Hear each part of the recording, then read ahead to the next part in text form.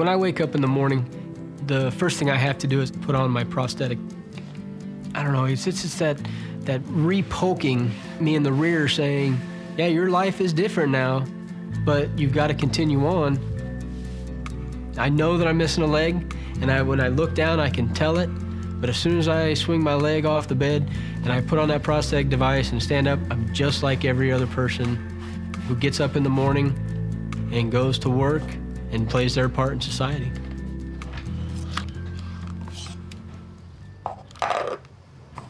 I know we're looking at dexterity, but we just want to relax and try to do it as fluid as possible. I was the most severe of the ones that had lived. The blast itself killed 2 of my best friends. Just constantly think about them and always just try to show them that I'm being tough for them. I got the second chance that they didn't, and I'm gonna make them proud. Warriors in transition. Soldiers wounded, ill, and injured who require 6 months or more of complex medical management. The anger, depression, anything like that regarding your wounds, it's not going to change anything. It's just useless emotion. It doesn't help you, and so I tried always to think positively about it. You may have to take a hard look at that and say, if I want to do this, what are the steps I need to go through in order to make that happen? The past 10 years in Iraq and Afghanistan have been an era of persistent conflict for the United States. Multiple deployments, a high operational tempo, and advances in battlefield medicine have increased the Army's need for rehabilitative care and medical management. The Army asks a lot of these soldiers, and they always deliver. And so the Army owes these wounded, ill, and injured soldiers the manpower, the resources, and the commitment of purpose to heal.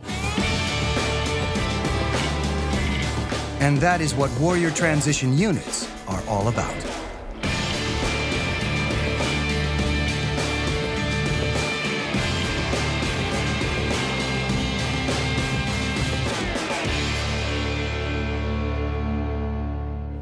It's definitely... The Warrior Transition Command is part of the Army effort to make sweeping organizational and cultural shifts in how the Army cares for its wounded, ill, and injured soldiers, essentially to change operational Army culture. I know it's low impact. The WTU is like no other unit in the Army. It's brand new, and it's focused on healing and transitioning soldiers. Thanks for calling this fact. Can I help you? Warrior Transition Units are the backbone of the program.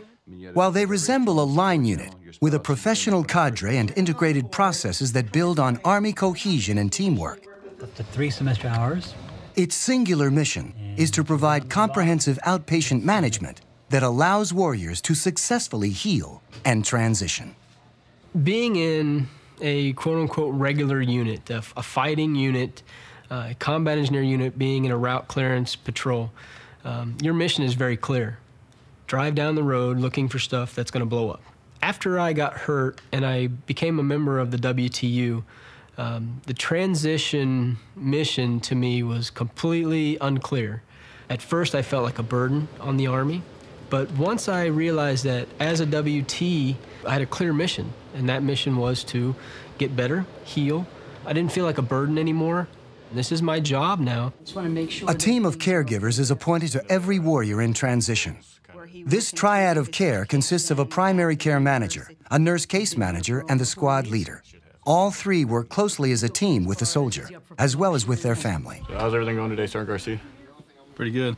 My squad leader, he's really involved in taking care of any kind of issues I have, whether it be I've had issues with awards or finances, and he'll take that stuff off my plate because he wants me to just focus on recovery. My wife was saying that you're having a couple problems with some of the... It's not just a medical place. It's, you know, it's somewhere where they're planning out their future. They've got to know where they're going to be going from here. The Army is not saying you're here by yourself. I mean, that is one of the most impressive things about the Army. There are not too many organizations in this world that you can be a part of, and when you get hurt or seriously wounded or ill, that are going to give you time and focus on getting yourself better. We're going to talk about the goals that you've already set up and some of the specific sub-actions that we could take to get you there. The soldiers that come to us are probably very concerned with what's going on, what's next in their future. The comprehensive transition plan puts a framework around that and is really a pathway through the disorder. Your physical sub-goals, it's everybody coming together, his nurse case manager, his social worker, and his squad leader. It's everybody together in the same room and discussing just him. I'd like to be able to throw a tight spiral for 40 yards, constantly working on that in OT and as far as physical therapy also. But it's something I do after work. All right, Ken, here we go. Keep your eye on it. Now, the power of having that team focused on helping soldiers transition is that it helps them not only heal, but then allows them to really move towards the future that they select for themselves. The Comprehensive Transition Plan is a way of individualizing the care of each soldier. It's a plan developed by you that becomes your personal roadmap for recovery and transition. I recognized that I probably would not be able to do my old job anymore. And so I was very interested in medical, and specifically, I kind of wanted to do PA school. The comprehensive plan gave us a framework to where we could sit down and say, okay, in a year, this is where we'd like our lives to be. And this is how long we think it's probably going to take us to get there. So what we've done is we've put them on the board today to kind of provide a roadmap: physical, emotional, spiritual, social, family, and career. The CTP process focuses on 6 aspects of life and helps you set goals based on your abilities. What have you guys kind of discussed as far as your military career goes? Right now, I'm looking at a branch transfer. I'd like to transfer to medical branch. So your focus is a branch transfer, and in order to prepare for that, you're doing some college courses. I'm expecting to come out of this and go do something that I kind of thought about every once in a while, but I never really laid any solid plans to go do. So the trauma was very negative, but overall, I think we're going to come out of it in a better position in life. Because the CTP process is automated, soldiers, nurse case managers, and primary care managers all input data. It's a process that holds everyone accountable. This particular soldier is having trouble with And pain. because data is collected from WTUs nationwide, the Army can evaluate what works and make adjustments as needed.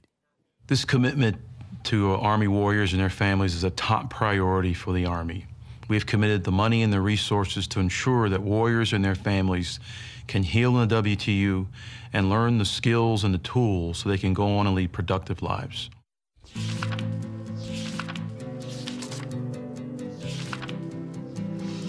They will provide you the resources you need to heal yourself and start trying to move on with your life. But if you don't make the effort, if you don't put forth the effort to take advantage of those resources, to come out and say, this is what I want to do next, then you're never going to advance.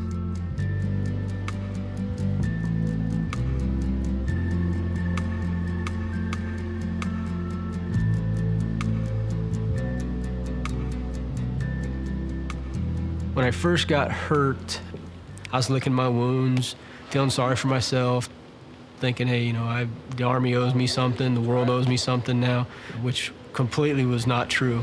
Yeah, almost like surfing. Speed it up, speed it up.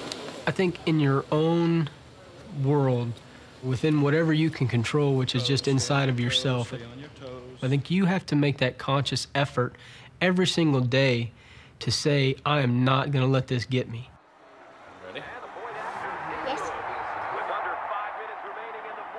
I live life happily. So this is my new life. I'm missing an arm.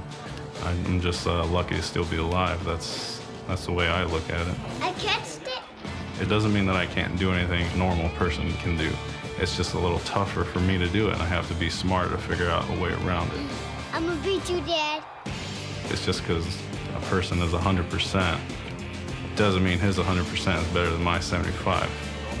My 75% is better than most guys, 100%, and that's the way I live my life.